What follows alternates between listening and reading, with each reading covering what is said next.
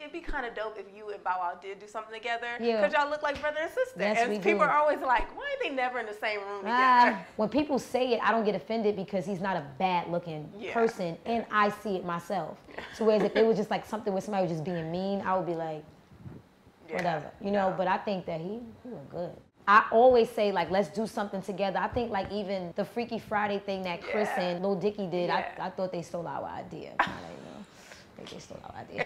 I thought that would have been dope. Yeah. But we're definitely going to work together in the future. Really? Yes, we are going to work together. Okay. I think he's so handsome.